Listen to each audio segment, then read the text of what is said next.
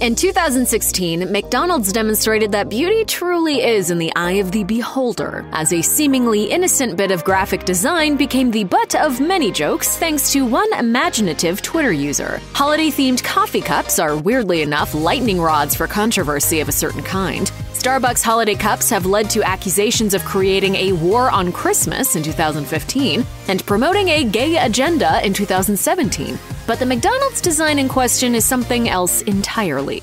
Apparently, the bar for holiday coffee cups is pretty tough to clear, so what exactly was wrong with the 2016 McDonald's design? The original design features white mitten-clad hands joining together with the words "warmest greetings" scrawled across the middle in cursive and bold font. The background of the cup is adorned with colored snowflakes, hearts, and stars, all sweet and jolly. But Twitter user Sam Sykes looked at the mittens from a different point of view, and with the help of a pen, he, well, made it look like someone holding on to their own rear end. Excuse me, I'd like to ask you a few questions. Sykes captioned it, "Now how the hell are Starbucks cups in the news again and no one's talking about a guy spreading his cheeks open on McDonald's cups?"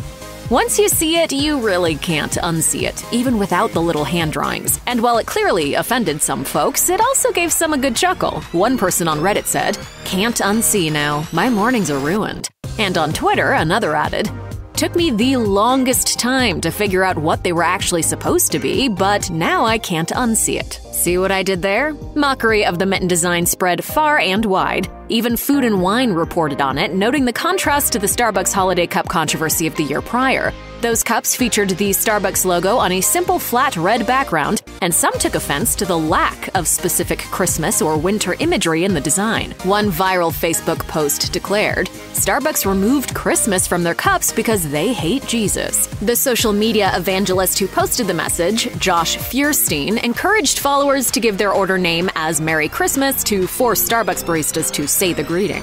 The incident also caused the Merry Christmas Starbucks hashtag to trend. The 2016 McDonald's cup didn't spawn that severe of a backlash, since silly drawings of butts is something most folks can get behind.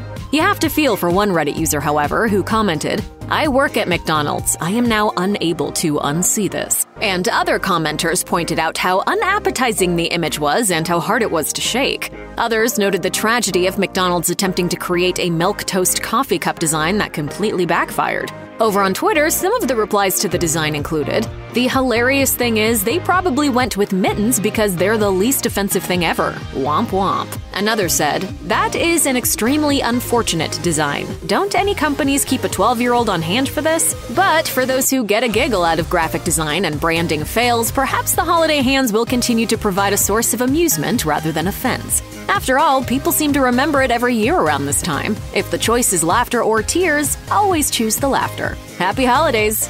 Check out one of our newest videos right here. Plus, even more mashed videos about your favorite fast food stories are coming soon. Subscribe to our YouTube channel and hit the bell so you don't miss a single one.